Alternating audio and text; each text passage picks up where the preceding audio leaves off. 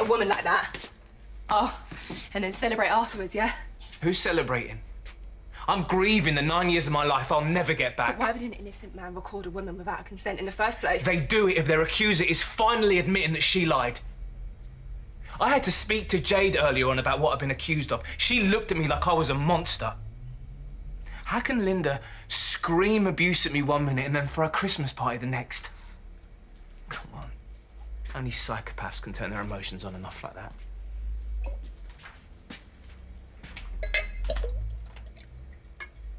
Just go.